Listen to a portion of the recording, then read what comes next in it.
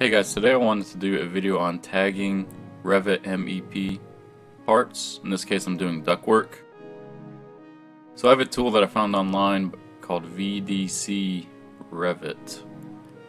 A guy named Steven developed it. I'll put a link down below. So you can see right here I'm just tagging the ductwork with a basic pill shape. This is the family that I made. It's very simple. Basically, that family is looking at the item number property of the fabrication ductwork, and you can see here it's very easy to make. I just did a pill shaped because that's what we like to use.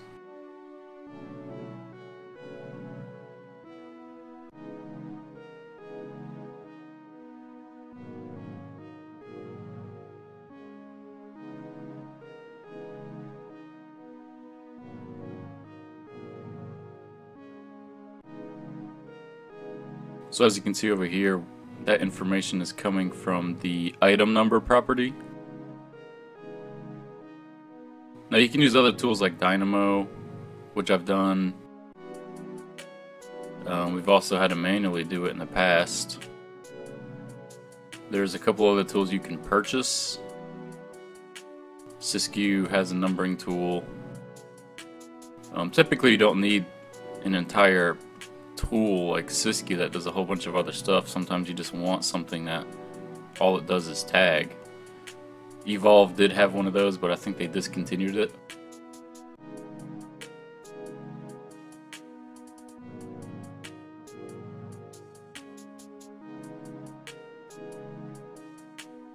So one of the biggest things about this tool is that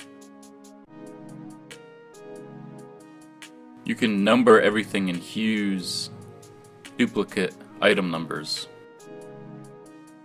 For example, here I have a bunch of full joint straights that are the exact same piece, and I want those to be the same piece number because they are identical. And over here I'm using his tool that he made.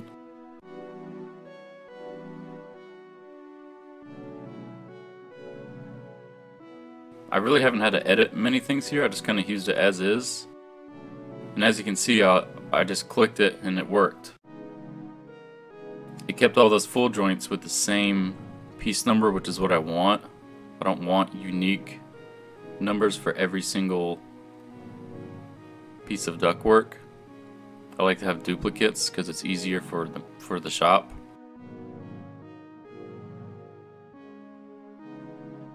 And you'll notice that the short joint right there with item number 2 was correctly numbered differently.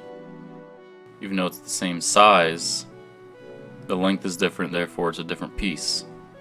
So that was also important.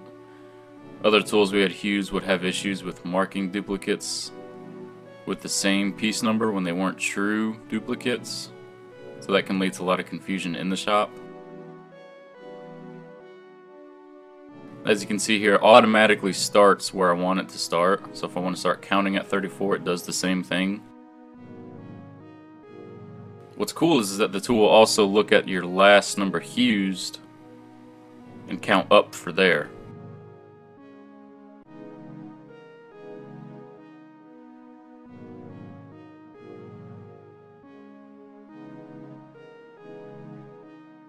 Now here I'm just placing more item number families.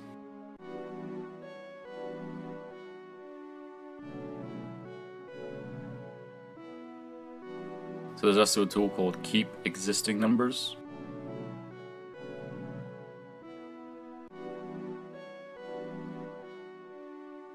So if I want to continue with that 1, that's what that checkbox does. So as you can see, it looks, if any of your pieces have an item number, it looks for that and then continuously uses that number. You also have the exclusive option, which is if you want truly unique numbers.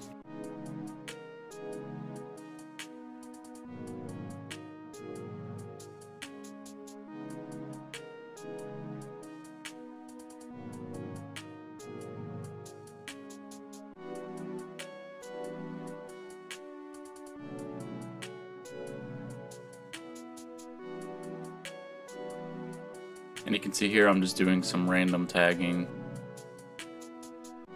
The tool is very fast, very easy to use. It's free.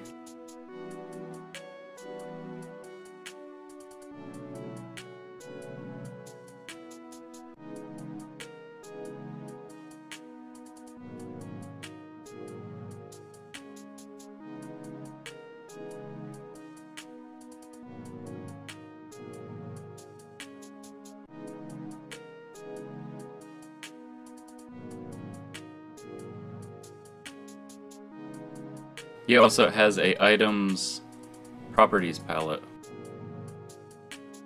Now what this lets you do is kind of see more stuff that Revit typically doesn't let you see. And it also lets you edit things much faster instead of using the edit part option.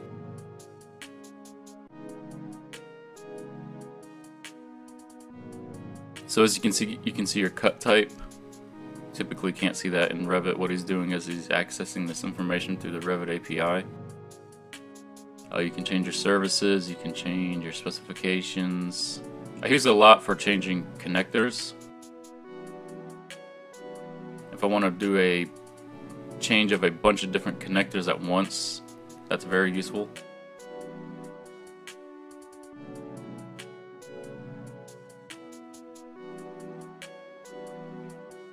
Okay guys, so that was just a quick tutorial of using this product called VDC Revit. I believe the developer's name is Steven. I'll put a link down below. Thanks.